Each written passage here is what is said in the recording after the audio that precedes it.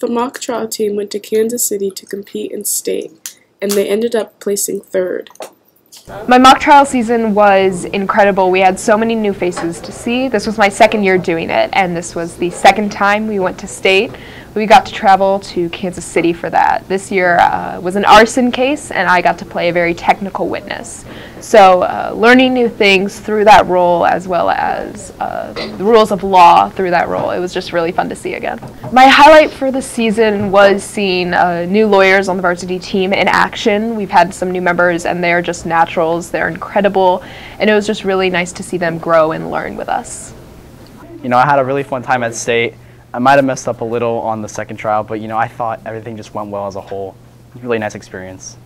Probably getting to compete in varsity, because you know, I've been JV for the entire season, and I was here last year, and everyone else got moved to varsity, so I was just like, you know, oh, maybe I'll compete in varsity, maybe I won't. So, and then I got to compete in varsity for state. So I thought it was a really, you know, educational experience. I had a lot of fun working with Nate and Katie. It just taught me a lot, yeah.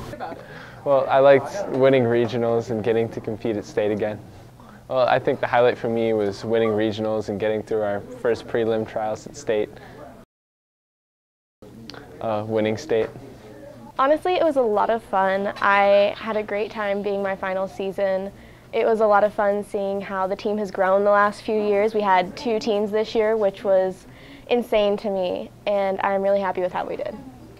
Highlight definitely would have to be placing 3rd place in state again for the 2nd year in a row. Wish we got a little bit higher. But, you know, considering we came off of our first year with 0 ballots, I'm happy to have almost 16 ballots in a weekend.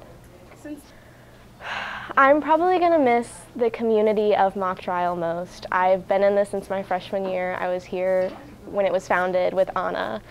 And I've watched the team grow, and I kind of have this, like, emotional attachment. It's my little baby. And I'm just going to miss that. I put so much time into this. It's going to be weird not having it again.